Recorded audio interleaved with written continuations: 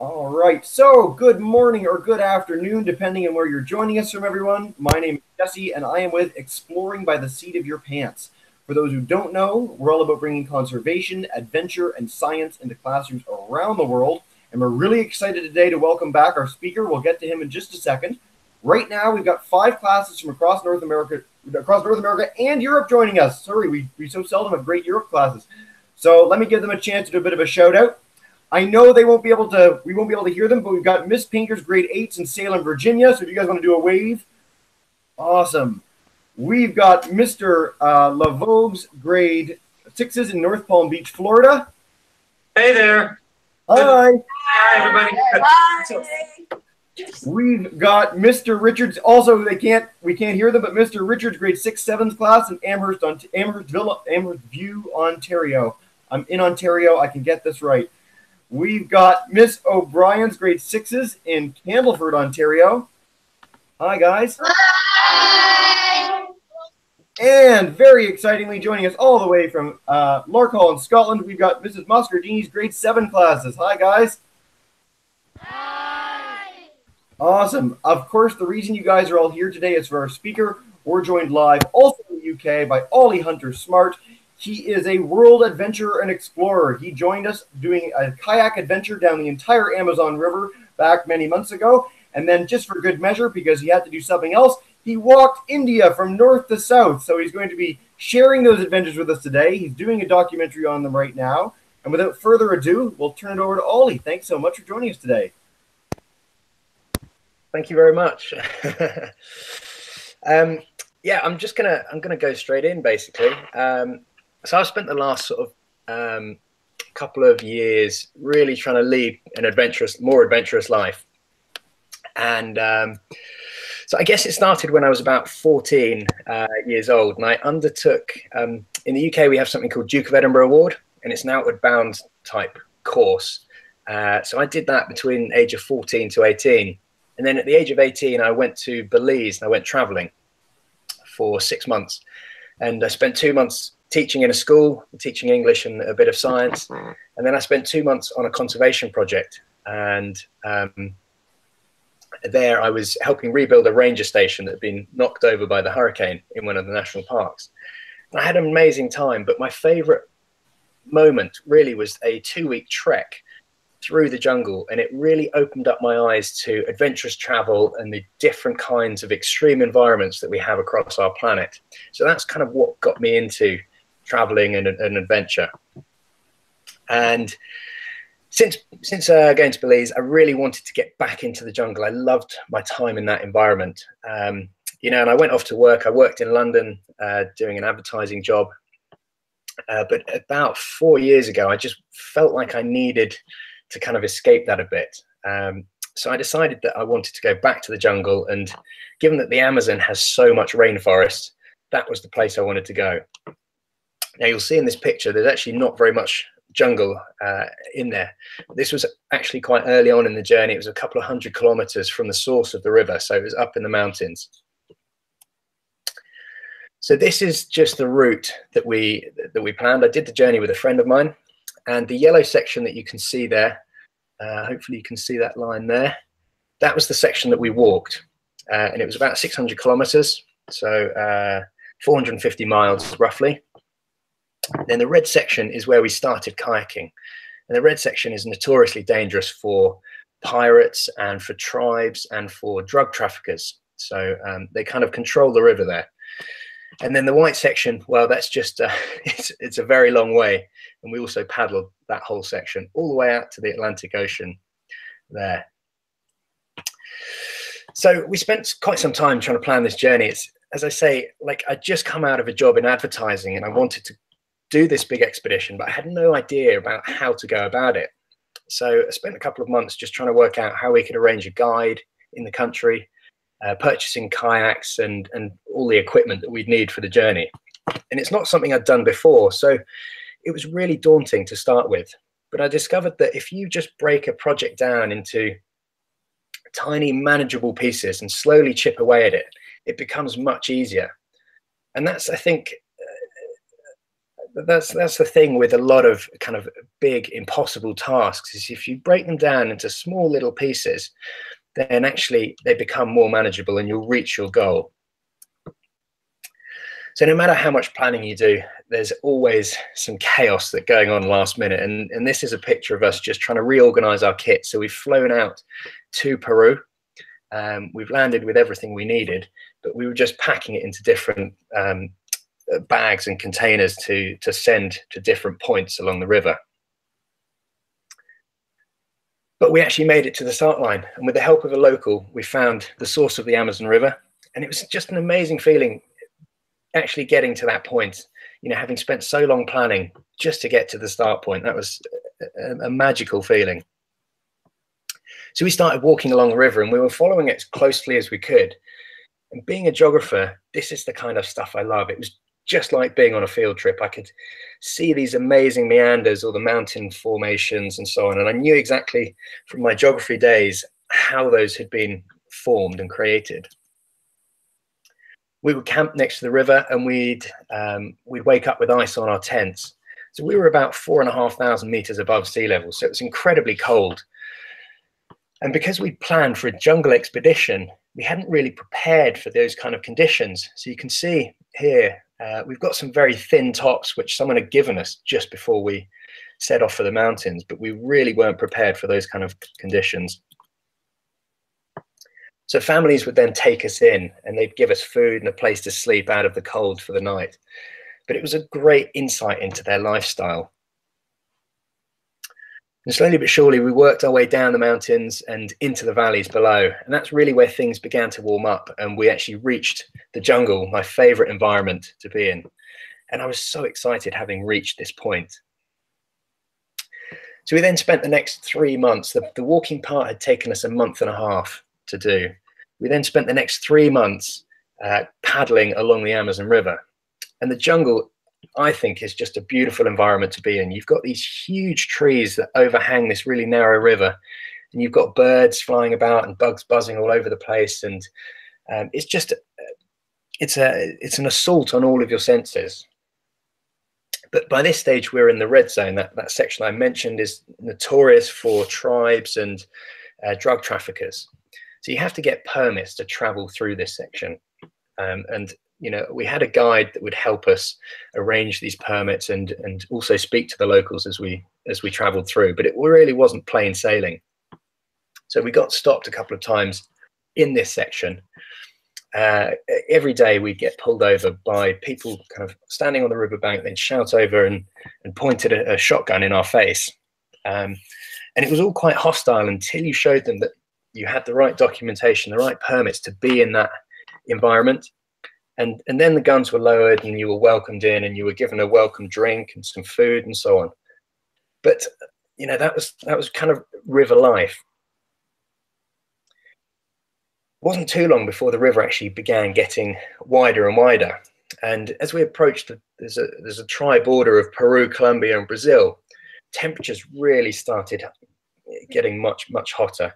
And the humidity as well became insane. And so you get these really impressive thunderstorms that just appear middle of the afternoon, pretty much religiously. And they would just cool us down for the evening.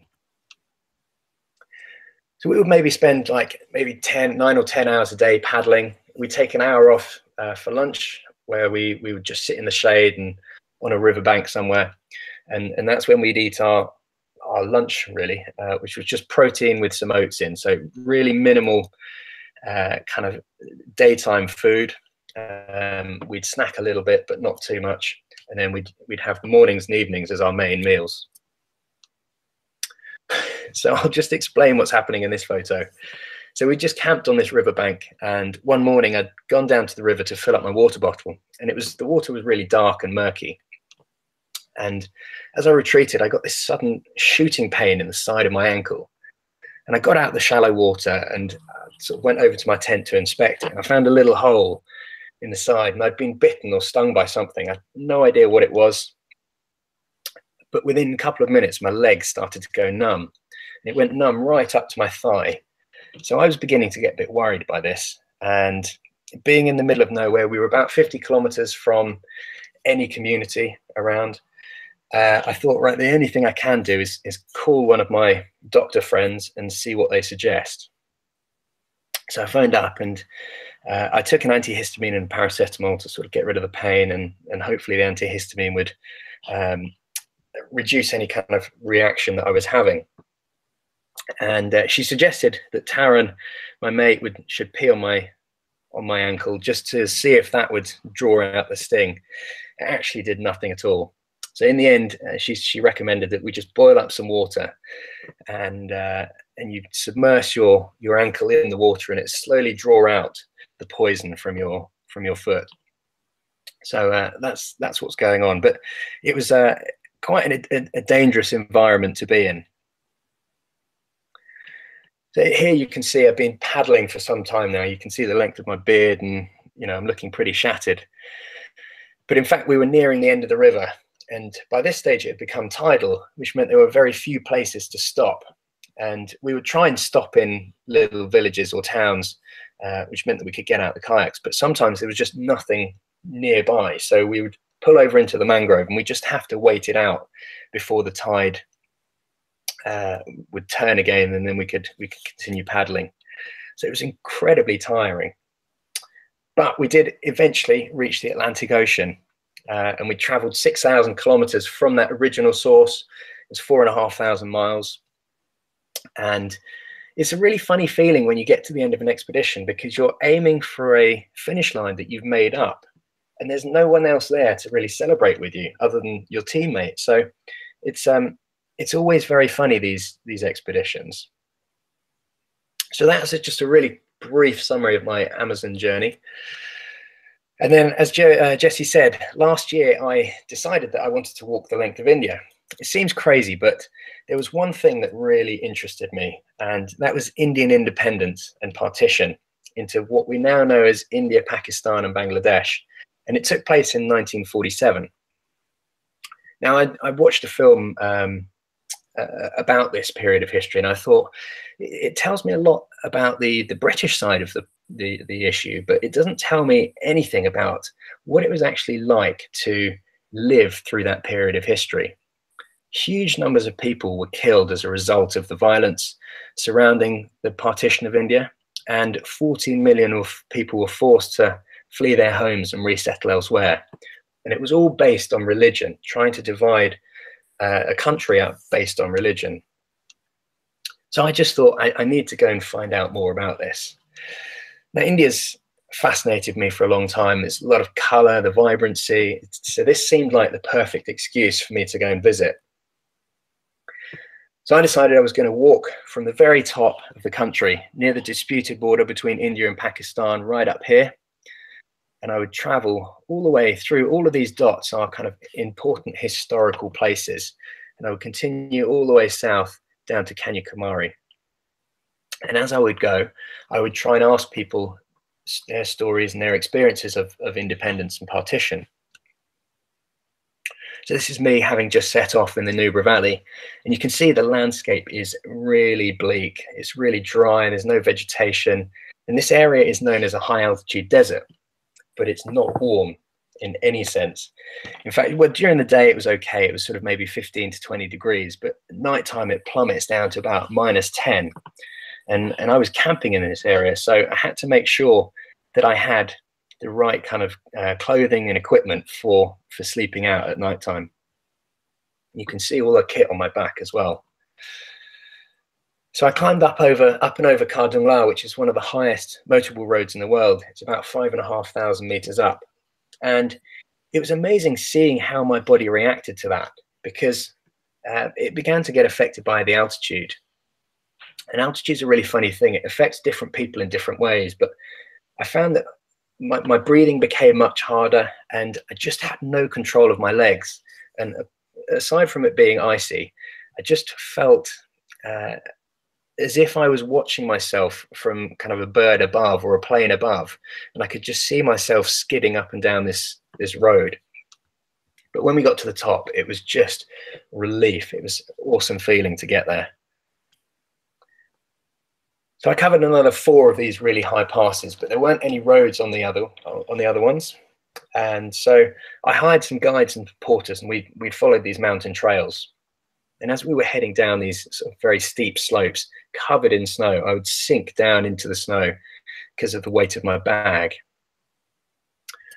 Now my bag, this is the bag I decided to take, and I called it Zo, which is a type of yak in India. And a yak is a sort of a cow-like animal that they use in the mountains to carry things about the place. They're really they're huge and really hairy. So it seemed very apt to call my bag Zo. And it was a canvas rucksack that I bought on eBay for about $50 because I didn't, or 50, £40, $50, basically because I didn't want something brand new and shiny and high tech. It just didn't feel like that would fit in within the environment of India. But obviously I didn't check it properly because within a couple of weeks, really, some of the leather straps started giving way because it was about 50 years old, my bag. So yeah, note to self, never take vintage kit with you. So but given where I was, I was on these small trails, so I just had to make repairs with what I had, and I was really lucky to have some string and enough string to make the repairs I needed to. But my bag and shoes continued to give me a huge number of problems throughout my journey. And you can see the actual frame of the bag broke, and the shoes also had to get stitched up as well. So eventually the snow began to melt and things started becoming greener, and it was magical because I came down from, you can see the snow right on the top of the hills up here. And I came down through this valley here, and things really started to warm up. So it was like I'd gone from huge wintry snowdrifts through spring and summer all in one day. And it happened over about sort of 20, 25 kilometers. Once I was out of the mountains, I then followed the railway down to Delhi, and it got me away from the busy traffic and so on. But also I knew that it was going to be dead straight and would head to Delhi. And it was great because there were these milestones along the side of the railway that told me how far I still had to go. And I should point out that other people also walk along the edge of the railways in India. There are paths of sorts along the edge, sometimes not that easy to follow, but it's not as dangerous as it might sound. And then I hit the streets of Delhi, and the traffic was insane. At times there were points where I just physically could not get between the vehicles as I was heading into the city. It was just madness for me. And in Delhi, I took a little bit of time out, and I went to visit, this is Rashtrapati Bhavan, which is the Viceroy's house. So it's where the governor of India, who was British, used to live. And it's an incredibly impressive building. And all of the buildings in this part of Delhi are very similar. They're massive, and they really wouldn't look out of place in the UK. So by now I've reached Delhi, which is this dot here. And the areas that were most affected by partition, particularly the violent areas, was this bit here, an area called Punjab. This here is the line of India on this side and Pakistan on this side. So that's where the line of control or the border was created. And then Rajasthan here and Gujarat here, these areas were most affected by partition. And then there was a bit over in West Bengal here, and this is now Bangladesh here. So that used to be part of India. So I've reached Delhi, and as I continue, I began to ask people questions. And this is one particular woman that I spoke to. She was about I think, about 15 at the time of partition. But she really clearly remembers her mother handing over the keys to their house to the neighbors. They were Muslim neighbors, and she was a Hindu. They handed over the keys to the neighbors and said, can you just keep an eye on the house for a couple of weeks while we're going away for a bit because of the violence, but we'll be back. So for them, partition sort of seemed like a temporary thing and that they'd be back in a couple of weeks. But in reality, they never got to return back to their homes. And I continued to hear similar kinds of stories about the way people traveled. They traveled with these sort of bullock carts. So literally the livestock would, cows and horses and so on, would pull the carts with as many possessions and people as possible while they were migrating. It's a really traumatic period of history for a lot of people. The inspiration for my journey had actually been Mahatma Gandhi, and he was a really prominent figure in the 20th century. He spent a vast part of his life campaigning for independence of India from the British, and ultimately it was given to India in 1947. So Gandhi is very much considered the father of the nation, and his face appears literally everywhere. It's on every single banknote, like the Queen is in the UK, and I think maybe Canada as well. But also there are statues in every town or village. He's just absolutely everywhere. So I visited Gandhi's home, which was the start of the Salt March route.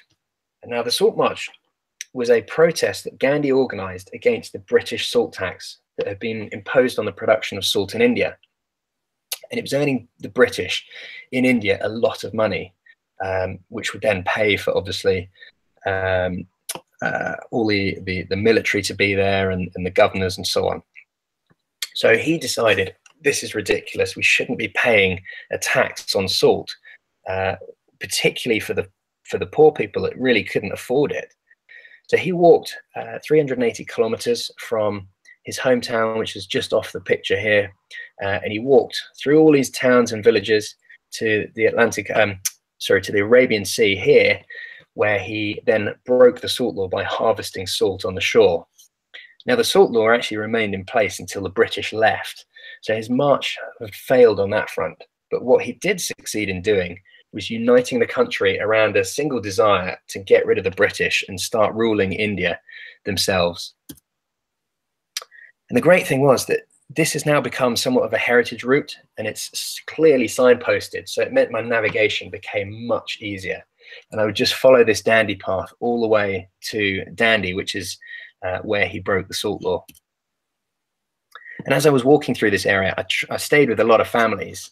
And I'll remember this family in particular because they actually hosted Gandhi and the marchers when they came through their town back in the 1930s.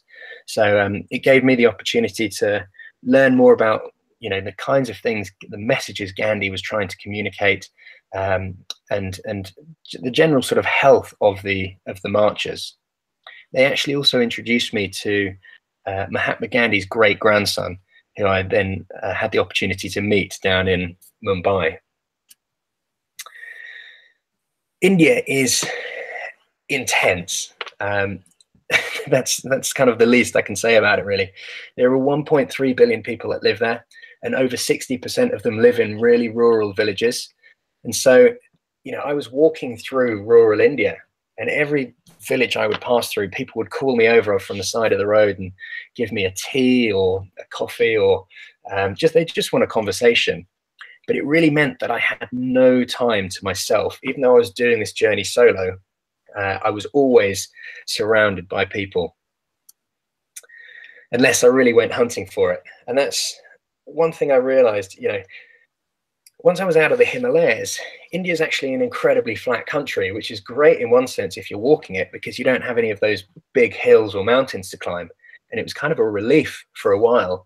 But it also means there's nothing on the horizon to look at or to aim for. And so it just seems like you're gliding through the landscape and nothing really changes. So when I came across some mountains further south, I've just got this sudden burst of energy again. And I really was excited about, the journey that I was on. And on the 6th of December, I reached Kanyakumari, which is the very southern tip of India. And it's where Gandhi's ashes were scattered. In fact, they were rested in a temple, which I'm at here. And they were eventually scattered into the ocean. And again, it was a very strange feeling reaching that southern tip. So this time there were loads of people around because it's a big sort of Indian pilgrim site. But in reality, there was no one else there that understood the journey I'd been on to get there. So that's a really quick rush through my journey, but hopefully it was informative and interesting. but I'd love to get some questions from you guys. This is my favorite part. Thank you so much.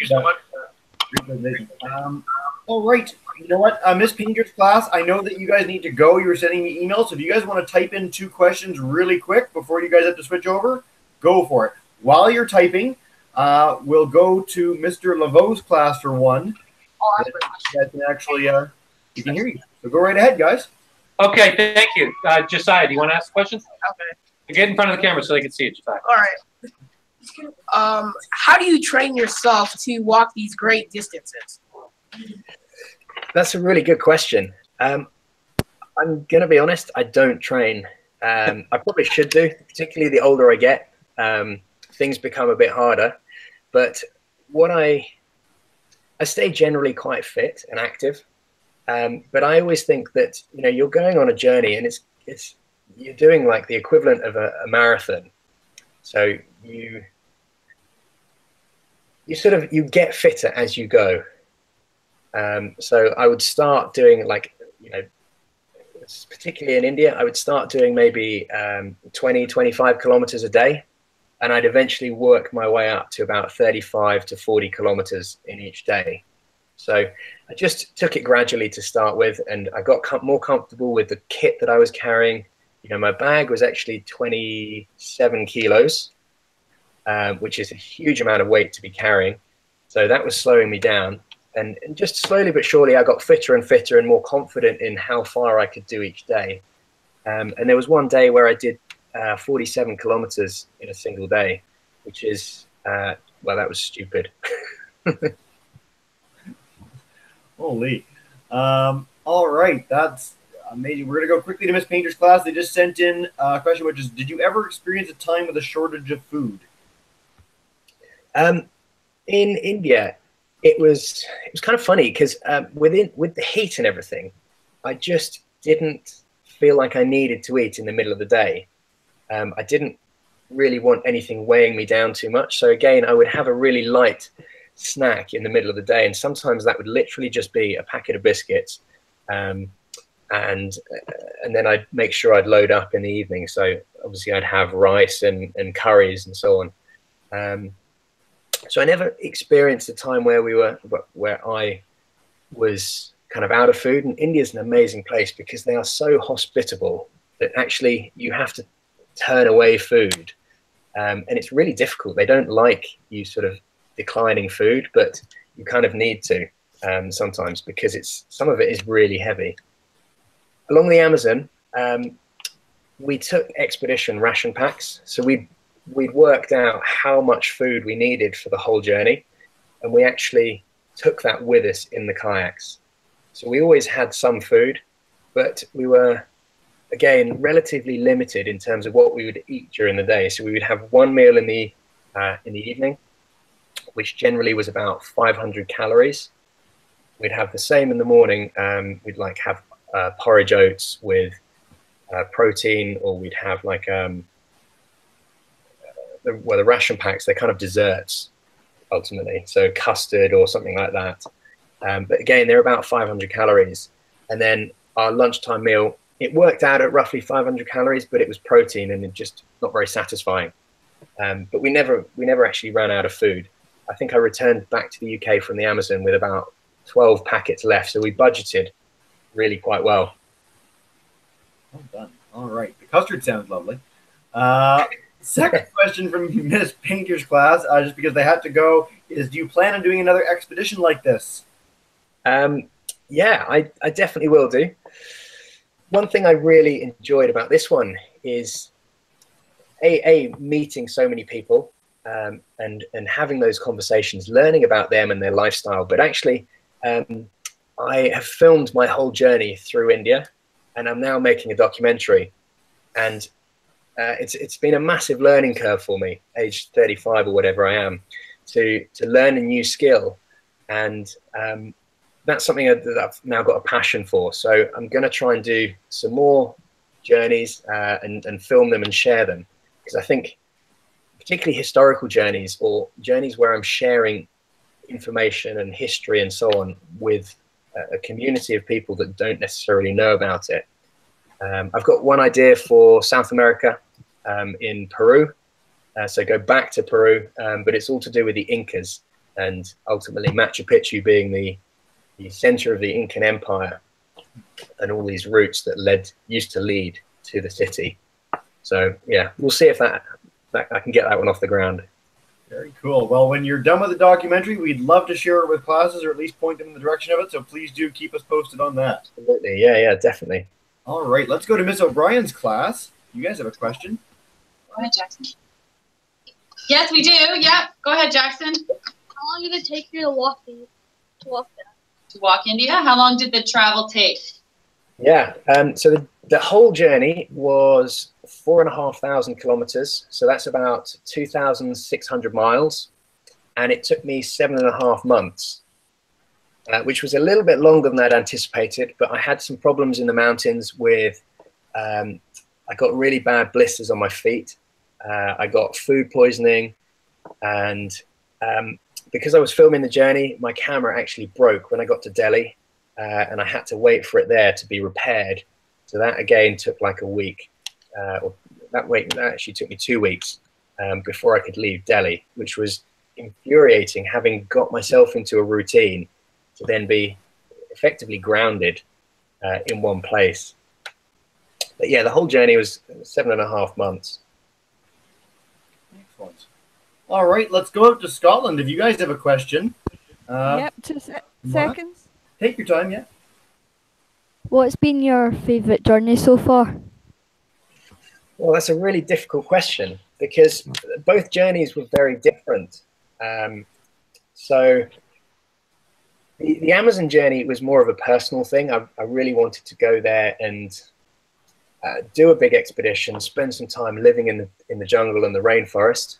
The India expedition was very much about the history and learning about the history and being a vehicle to sharing those stories that I was hearing and learning about. So they were very different.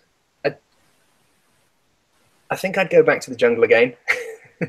having been to the jungle twice now, I would definitely go back, and I'd love to do that.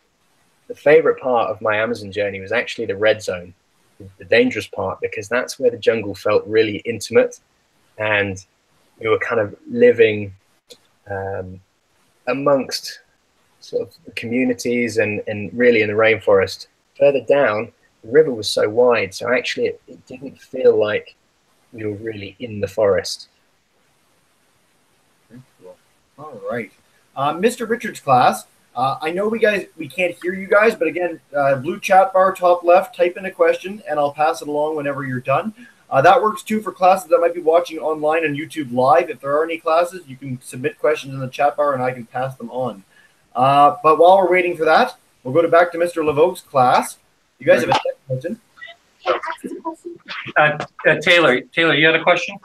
How many times did you almost die? It sounded like his journey was very harrowing. They want to know if there were like near-death experiences. So the Amazon, yeah, there were a couple of near-death experiences. It wasn't so bad.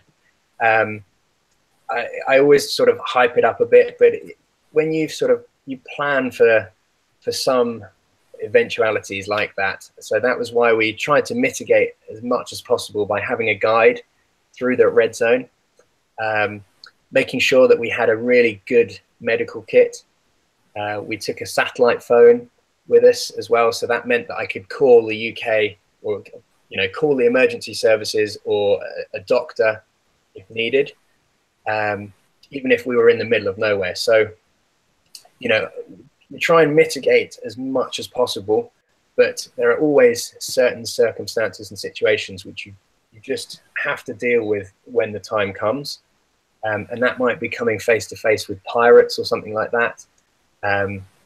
And you just have to really work out what you can do in the moment.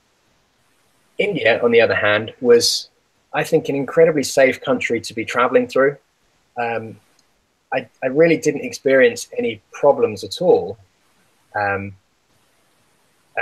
was walking with my camera being visible, and I never got approached or sort of confronted by anyone anyone dangerous. I generally think that the people are 99.9% of the people out there are friendly and they're just interested in you. And it's the 0.01% that you may unfortunately come across that you know, fingers crossed you'd never do. That's a great message, but I do like the juxtaposition between I had several near-death experiences, but it was all good. All right. So Mr. Richards' class, again, if you guys want to type in a question, top left of your screen, blue chat bar, go for it. While we're waiting for that, we'll go back to Ms. O'Brien's class. You guys, the second one, come on up. Okay, thank you. I'm wondering if you ever did figure out what bit your ankle? I didn't, no. Because I never saw it, I have no idea what it was. Some people so when we got to the village 50 kilometers away, we obviously got out and we took a break and things. And I showed some people the little mark on the side of my ankle. And they said, oh, it could be like a small stingray or something like that. And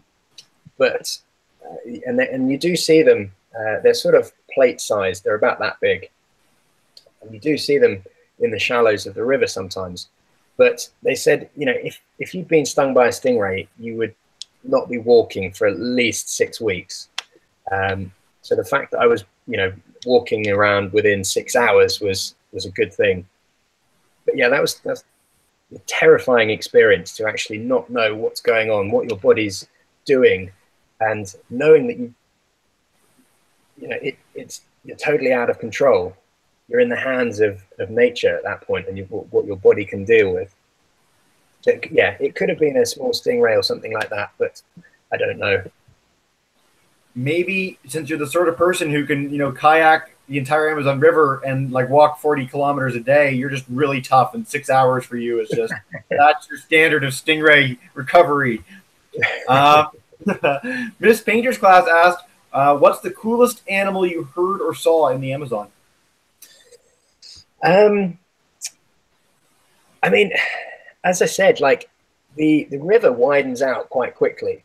So a lot of the animals that you kind of imagine to live in the jungle actually spend all of their time inside the rainforest, and they don't tend to come down to the main river. They'll come down to the tributaries that join that main river.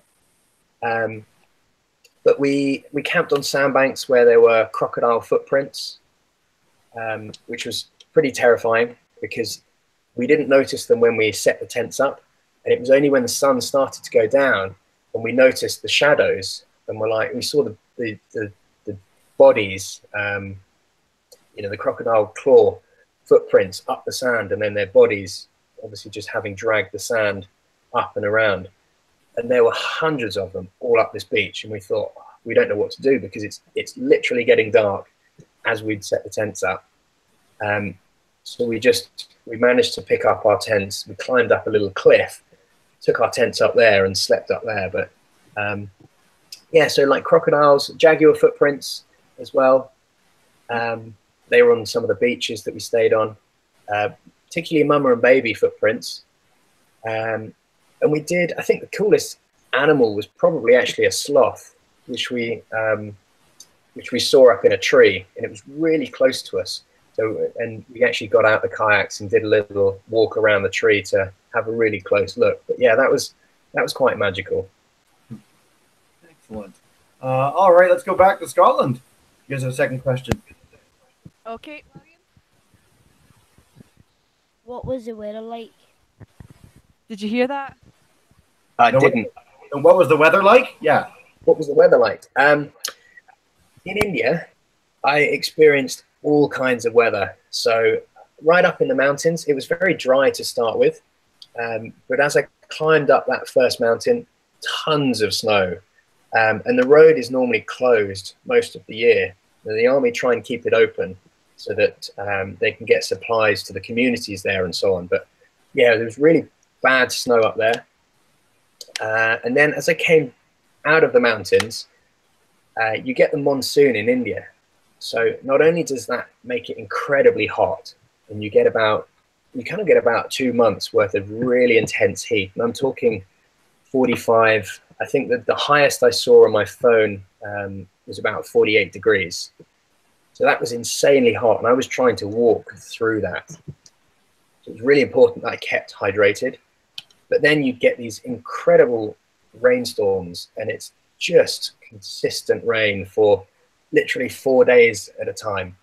And I'd have to walk through that because I was, you know, wanting to continue my journey. I would just have to walk through the rain. And then as I came further south, you know, the monsoon was in India for about 3 months.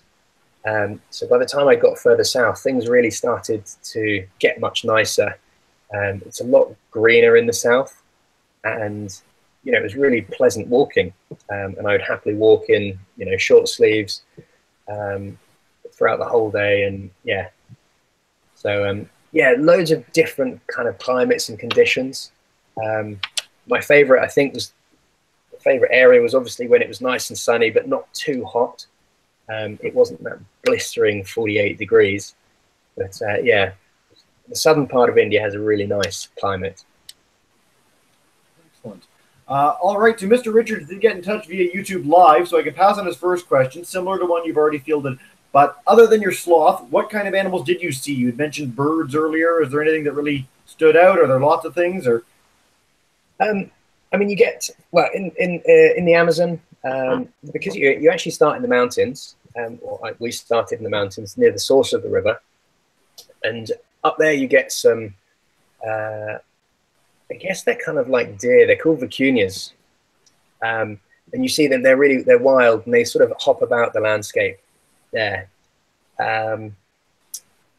Generally, you kind of have to stay still to see wildlife.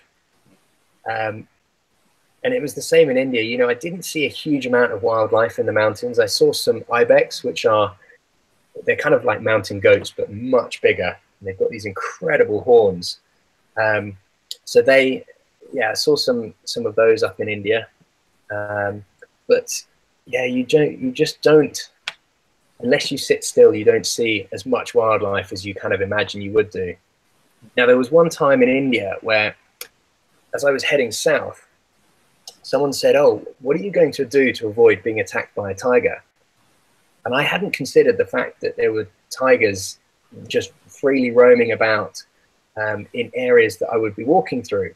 And so I looked at my maps, and there was a particular area which was all covered in forest. It was an enclave of forest, and I just walked straight into it. And it would be 2 weeks at least if I wanted to go north and then find a diversion. So I just thought, I'm going to have to walk through this national park. And I phoned up the national park rangers, and I said, "Look, is there any way you can either walk with me or shadow me or something?" And they said, "No chance." So I thought, well, I'm just going to do it myself. So I hired a taxi, and I had a taxi following me for a whole day. It was petrifying walking through this national park, and there were constant signs of, you know, leopards roam this area. Do not get out of your car. There are tigers here, elephants. All of these signs were telling me that I should not be walking. But having the safety of a car driving behind me, and he drove behind me for 8 hours at 5 kilometers an hour.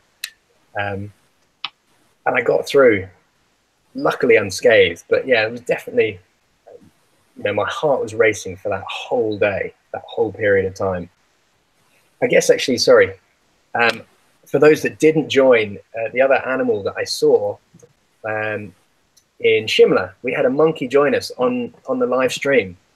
So yeah, there were loads of monkeys all over India, and yeah, you guys got to see one back in, I think it was June. if any of the classes go to YouTube, you can watch that clip. It's like, it's in the middle of the hangout. It's like, wait, I've got to show you this monkey by the window, and it's amazing. So it's like my favorite exploring by the seat of your pants. So thank you for that. All right, we're getting close to the end, so what we'll do is we'll have one last question from Scotland, because you guys are joining us from so far away. So take it away, guys. Any last questions? Sure, 2 seconds. Rebecca?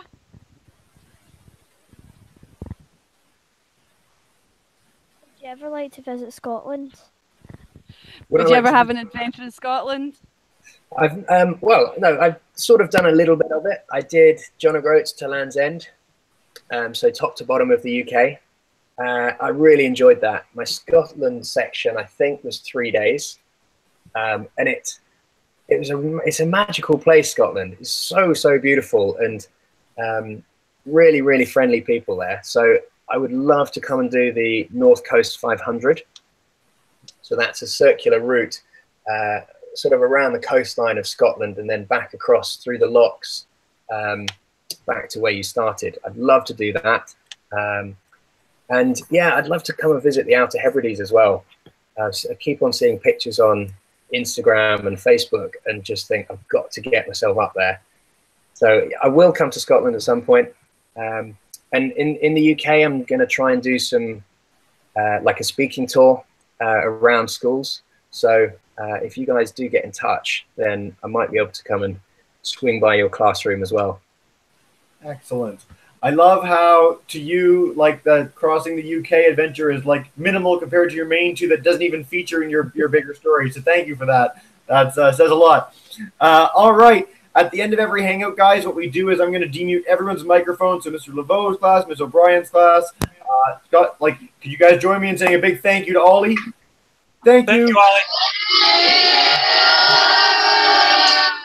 Awesome. That was great, guys. Great questions. Thanks so much for joining us again for, I think, the 7th, 8th time, Olie. That was awesome. That's good. Yeah, I love it. And, thank you very much for having me. We look forward to that documentary. Can't hardly wait. Yes, it should be done by beginning of August. It should be ready and done.